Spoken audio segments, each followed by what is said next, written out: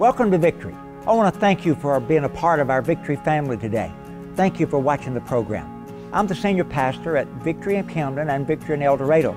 We have campus pastors at each one of those, and we just want to thank you for being a part of our audience. Thank you for letting Victory be a part of your family and a part of your life. During the service today, there will be a telephone number at the bottom of your screen. If you would take advantage of that, let us know what's going on in your life. If God is dealing with your heart, if you're rejoicing in your heart, things that we can stand with you and pray with you about, call that number at the bottom of the screen. Let's go right into that service at Victory now. I want to give you another step in our process of what scripture are we on? Psalms 91, verse, we're going to fool you. We're going to verse 2 today. Somebody get clapped. Yeah. Yes. Because the secret of a wonderful life is found in Psalms 91, along with multitudes of verses throughout the Bible. But Psalms 91, it tells us what God wants to do. And then it tells me what I must do. And so it begins with really in verse 1, and everything that I'm expected to do is all found in verse 1. It simply says, he who dwells in the secret place of the Most High shall abide under the shadow of the Almighty. There's 4 steps that I can find that's listed in that one chapter. 4 steps of me coming into a place with God where literally I become hid in the Lord. And where the rest of this chapter deals with everything from health issues to mental issues to emotional issues, and it gives the promise that you will be able to see it all end well. But all the requirements is in this verse. And so we're going to quickly look at it just quickly, then we're going to talk about step number 5. The 4 steps are we enter, everybody say we enter the presence of the Lord. And I pray this morning that if you don't have a prayer life at work, that you will not stop until you get a prayer life working in your life that will work in your life daily. You can't make it without that connection. You're a believer. You use ethyl or you use high octane. You used to call it ethyl. You use high octane. Regular won't work for you anymore. And the only way it works, only way you get high octane, you got to pull into your gas tank. So you've got to be willing to develop a prayer life. Now quit saying, I'm too busy. We're too busy not to. We have to have God. How many of you get up every week and you can't figure out how in the world you're going to do all the things you need to do that week? That's why we need to pray. Because only God can take that kind of life and cause it to be successful. So I must realize I've got to develop a prayer life. So the first thing we do, we enter with praise. Second thing we learn, once we begin to praise our way in, we begin to honor the Lord. It must move also to a place of worship. Because not only do you thank God for what God has done, but you honor Him for who He is. See, you may have never need a healing, but you better honor Him that He's your healer, because one day you will need a healing. You may have never needed miraculous provision, but one day you will. So along with thanking Him for whatever He's doing, you can't stop there with thanking. You got to go on in and begin to worship and honor Him for who He is. Everybody say, He is everything. Amen. There's not a thing in your life. Many people have been so short on who God is. There's nothing in the world that God cannot do. There's some things He chooses not to do, but there's nothing that He cannot do. He's mighty and He's powerful, and then we wait. And that's the part that usually loses people in prayer, is the waiting in the presence of the Lord. Now, we don't mind waiting on a doctor if we're sniffling out our nose, you know. I mean, we'll go in the waiting room and wait first, then they carry you into the next room and you wait there again. And then he comes in and sees you, said, I'll be back in 5 minutes, and then 30 minutes later you said, no, I'm still waiting. You understand? So we must learn to wait in the presence of God. You worship your way into His presence, and once you're in His presence, you wait.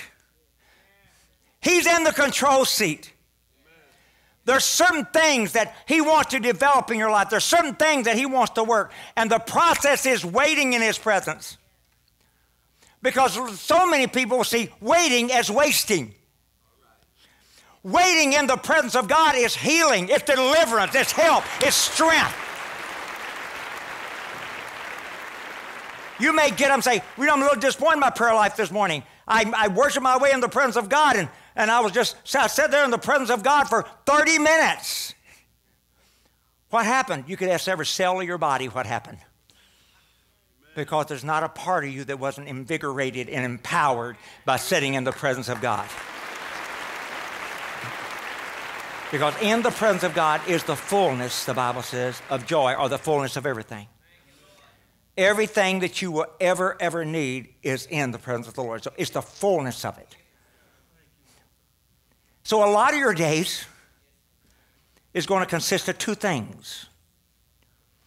Is worshiping, you're being thankful. Everybody say being thankful. Heard one person say, if you go in the presence of God and come out and you're not changed, you didn't have a prayer session, you just had a complaining session. That's really right. You don't complain when you go in the presence of the Lord. He is the solution. And because He is the solution, you don't have to complain to Him about anything. He knows what's happening in your life. And He knows it far more than we could even know it ourselves. So we praise or be thankful. We're thankful. We're thankful. Somebody says, I don't have anything to be thankful for. Well, you got up, you got eyes, you got an ear, you got a nose. Are you breathing today? I mean, you got something to be thankful for. You could run through. There's things happening. There's things you're alive, so be thankful. Everybody say, be thankful. And then I began to recognize the awesomeness of Him. Now, to recognize the awesomeness of Him or to honor the Lord, you do have to do a little Bible study, or you have to learn some things about God. And one of the greatest ways is to, I believe at this point, is to learn about God, is to learn the names of God.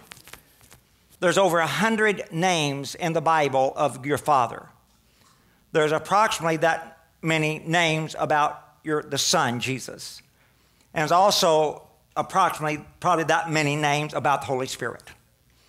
I mean, God is awesome, and God is big. And God is awesome, God is big. And what His name is, it reveals the character. And in Hebrew language, the name denotes quality. I mean, you would not take a sourpuss and call him a praiser. You understand? Because the name denotes a quality. Amen. So every time that you learn a name of God, you've learned a depth of God's quality. Somebody says, I wonder if God will heal me. I can tell you right away, there's one person that does not know how to honor God. Because, see, God's name is Jehovah Rapha. Amen. Yahweh Rohi is really Jehovah Rapha. It is healer. Amen. God's name is healer. Amen. He has nothing in Him but healing. Amen. You understand? So the process of it is not, will God do it? The process of it, will I get myself into a position to receive it from the Lord? And that's what the presence of God is helping do. There's a lot of times where I'm asking God to carry me is further than I am. And only sitting in the presence of God will God be able to change me into that person that will eventually be able to receive where I want Him to carry me. So I must be willing to wait. Everybody say wait. Wait in the presence of the Lord. Now that doesn't mean wasting. It's kind of like the little lady that was pouring the ointment on Jesus, and the disciple said, what waste? And Jesus said, there's no waste. That what this lady has done is so honorable, I'm going to have it read for the rest of time. Praise God. Amen. So honorable. So it's not wasting. It's waiting in the presence of the Lord. Amen. One of the greatest things God wants me to teach me about the Holy Spirit, I can pray from a higher level. Everybody say, I can learn to pray from a higher level. Now, do you know that the things that are promised you in the Bible, they're promised you out of a heavenly seat? Do you understand that? They're promised you out of a heavenly seat. Let's look at the scripture too on that. All right, Ephesians chapter 2:6. And God hath raised us, well, it was there. And God hath raised us up and made us sit together in heavenly places with Christ Jesus. Amen? It's a doorway to heaven God's offered me. Now, where's the Bible tell you to come to? The very throne of grace. And you may receive what? Help and mercy. If you don't want your prayer life to take on some type of exciting mode that can radically change your life, then don't listen to this. But if you want your life to radically take on a mode in God, in the presence of the Lord, where God can do wonderful, fantastic, powerful things with us in our life, then I've got to understand God's calling me up higher. Amen? So we enter, we honor, we wait, and then we experience. All right, now Psalm 16:11 says, you will show me the path of life. In your presence is the fullness. Everybody say the fullness of God. Sometimes his presence may just feel like prayer. Sometimes it may feel like repentance. Sometimes it may feel like I'm asking for help. But then sometimes the presence of God is just so much more. What is God's greater glory? The greater glory of God is God's manifest glory. It's when God makes himself known to me in physical ways that I can detect. Either I can begin to sense God, I can begin to hear God, or I can begin to see things in the Lord. Now, I believe God wants every prayer life here to move into that supernatural area. So where every prayer life begins to move into a supernatural area to where God's greater glory begins to be manifested. Amen? All right, so we enter, we honor, we wait, and then we experience. And that's what we experience an encounter with God.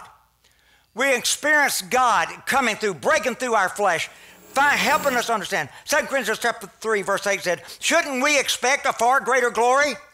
Somebody said, I should expect a far greater glory in the midst of my prayer life. I should expect a greater glory of God in his presence. Amen. And so as we do, we find out, as we begin to experience God, what it is, I'm thankful on my way in. I begin to worship the Lord. And then as I begin to worship God, I begin to wait in his presence. As I begin to wait in his presence, now sometimes that waiting may be just like God bringing scriptures to you, or you praying the Lord's Prayer, or it may be praying the 23rd Psalm, or it may be praying even Ephesians 6 out of the armor of God. But somewhere in there, it must we must press until it begins to take on a supernatural form. To where the presence of God becomes obvious to us. See, God's glory, God's greater glory, is the manifestation of the God in heaven breaking through into the realm of the natural where we are. Now, during this encounter that we have, we can encounter that the Word is alive. Everybody say the Word is alive.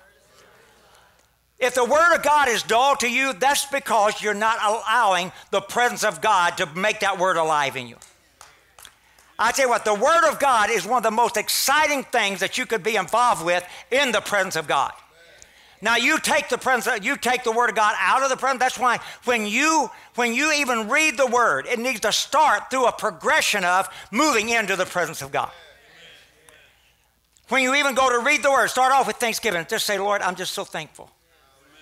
I'm just so thankful, and I just appreciate you so much. And I worship you, Lord, for who you are. I'm just so thankful. And then you allow any surrender that God needs to bring up in your life. And then it begins to move into this supernatural element. And how many have noticed if you would read the Word in the presence of God, all of a sudden that dull Word begins to live? If you can't find a promise, honey, the promise is not the problem. You're the problem. It's taking time to worship your way into the presence of God, to where that Word begins to come alive and begin to speak into your situation and begin to speak into your circumstances. I am so thankful in the dilemmas I've had in life. God has been so faithful. In every dilemma I've faced in life, God has been faithful. If I would spend time in His presence, He would give me a promise that was the power to bring me out of that and over that for the glory of God. So everybody say, the Word comes alive in the presence of the Lord. In fact, there's at least 3 parts that become changed in the presence of God. The Bible says that the Word of God is able to change the way I think. Everybody say, I must begin to think in accordance with the Word. There's a miraculous transformation that takes place as you begin to read or study the Word in the presence of God. There's a miraculous transformation. God, by His Spirit, everybody say, by His Spirit, begin to change your life or change us into that Word that I'm reading. The Bible calls it transformation of my mind. God's able to change the way I think. Some people are so hung up and so stubborn, and they're so proud of it. I'm going to tell you, if you're stubborn in the way you live, then you're never going to have a greater presence of God. Everybody say, I'm willing to change everything. And I'm willing to change everything to be closer to God. Come on, say that with me out loud. Some of you, I'm willing to change everything. I'm willing to change anything to have a greater presence of the Lord in my life. And if you don't hunger for that, honey, I don't understand it. Because from the time that I came from God, there became this hunger in me. There's been times I will follow it and at times I rebel against it, but there's never been a moment when that hunger wasn't there. There was a hunger for more of God. If you're a saved believer today, that same hunger is inside you. Now, you may have capsuled it, and you may have folded up, and you may have covered it over, but it's time to uncover that which the devil has tried to cover in your life and allow the desire for God to burst forth in your life for the glory of God. Amen. So God's able to change me. There's 2 things that's important in the presence of the Lord. I acknowledge and I receive. Once I'm in the presence of the Lord in my prayer life, there's 2 things important that I acknowledge. Because acknowledgement brings all the rights. See, heaven is full of everything that the cross has won. Earth is full of everything that the cross hasn't won. So when you worship your way into heaven, you become in a position where you're surrounded by everything that the cross has won. That's why I said, then it becomes an easy answer because, see, the cross has already won our healing. Cross has already won our forgiveness. See, the cross, the things, heaven is surrounded by the things that the cross has won. Then I naturally have one job there. Lord, teach me to receive. Lord, teach me to receive. Now, some children that's born to real wealthy parents, on the day they're born, they start a trust on behalf of that child. Well, my trust was started, but it had to be a spiritual basis trust. But they start a trust. And they keep telling that child, now when you get to a certain age, all of this is going to be provided for you. That's exactly the way the trust is built in the kingdom of God. That's exactly the way the Lord has placed in your account on your behalf everything that you'll ever need. Everything you could ever desire. Somebody said, I don't understand why I'm weak. I don't understand either, because in your trust is great, great strength. Somebody says, I don't understand why I don't have peace of mind. Well, I don't understand it either, because in your trust there's great peace of mind. But what it means is that I learn to, as I'm in the presence of God, taking hold to the scripture of the Lord, I'm able to grow. Everybody say, I'm able to grow up. I'm able to grow up. And then as I grow up, I'm able to come to a place to receive. Everybody say, to receive. The full inheritance is already mine. But I got to grow up. Everybody say, grow up. I've got to grow up to receive it. You understand what I'm saying? You got to grow up to receive it. And one of the most precious things that happens in the presence of the Lord is not only encounter, but is intimacy. And one of the most powerful things that happens in intimacy is the ability to listen, the ability to hear God. One of the greatest treasures you'll ever have in your life, it will be the greatest treasure, is to develop the ears to hear God. Because, see, step number 4 is experience. First thing I do, I enter into His presence. Then I begin to honor Him. And then I wait in His presence. And then I begin to experience some things. I could experience the life of His Word, and I begin to experience divine encounters with God. But what the Lord is doing through all of that is to bring me to a place of intimacy. See, a place of intimacy is able to hear whispers of the Lord. Because for my life to change, one of two things has to happen. To people that worship their way into the presence of the Lord, sometimes God will just give you a promise, and you will never have to do anything else but just believe that promise. But there are other issues to where we become a co-laborer and a co-worker with God to bring about the miraculous change in our lives. And that takes me hearing the Lord. But the Bible says that His sheep hear Him. And the sheep says that, and the word of the Lord said in the book of John chapter 10, that not only does she hear Him, but we're led out. Everybody say, led out. Everybody said, I'm led out of sickness. I'm led out of problems.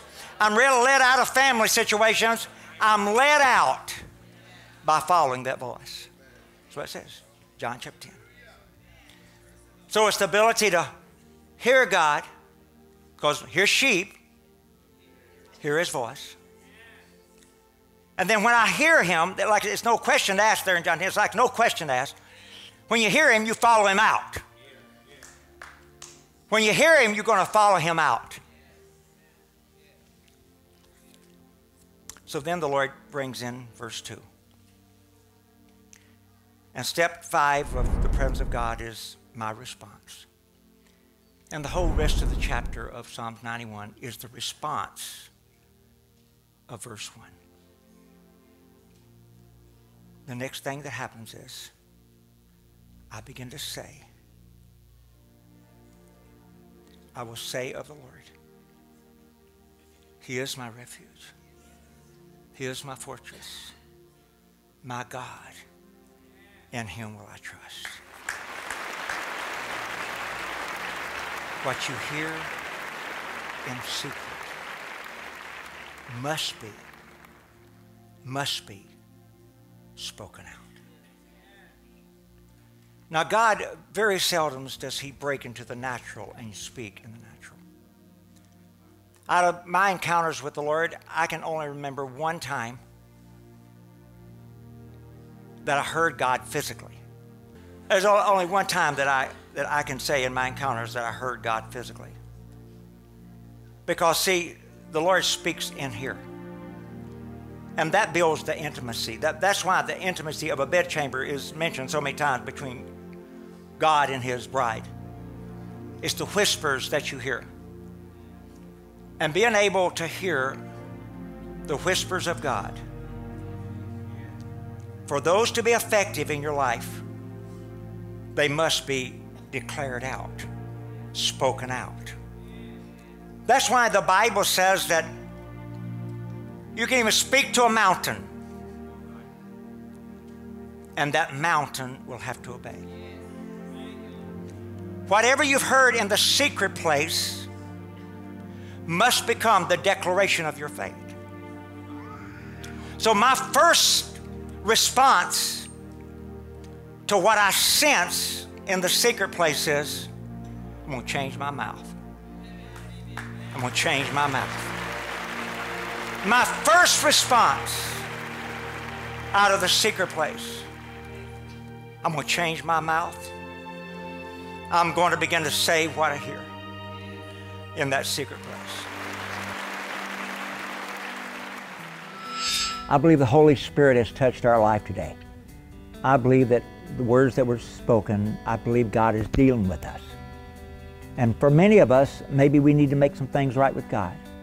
Maybe there's some areas of our life that we need to surrender to Him. Maybe there's some things that the Holy Spirit is asking us to come over or come out of. Can I pray with you? Can I pray with you and ask God to forgive us? Can I pray with you and ask God to help us to surrender those areas of our life? Can I pray with you and ask God to help us to be able to change things, through His power to be able to live differently, talk differently, think differently, and be different. God can help us do that. That's all in the areas of God's strength and His power, is to help us live a victorious life. Let's pray. Would you pray and say, Father, forgive me for my sin. Forgive me for my failure. And Lord, I ask you to come in my life. And Lord, right here today, I ask you, God, that you would be Lord of my life. And Lord, in the issues of my life that I need to surrender to you, the areas of fear and discouragement, the things that's caused me to be depressed, and those things that's hit hard on me, or those things that's tried to come into my life and overcome my life, Lord, I come today to surrender them to you. I know that you're able, God, to free me, to help me. And Lord, I surrender them in Jesus' name to you. And now, Lord, I ask you for your grace and for your strength to overcome. In Jesus' name I pray. Amen. Call that number on the bottom of the screen. Will you call us and let us hear from you? Will you let us be a part of your support team? Let us be a part of that team that's going to be praying with you and standing with you and believing God with you. And also on the website, let us hear of your prayer requests. God bless you, and I pray that this week will be the strongest week in the Lord you've ever had. Look forward to it next week. God bless you. Hi, I'm Pastor Jerry Abels. Thanks for watching Victory today. Victory is a church that's all about people, all about excitement, all about what God's doing in your life. We want to invite you back to watch each week for another exciting time together. To find out more about Victory, give us a call and let us know how we can be a part of your family. God bless you, and thank you for watching the program today.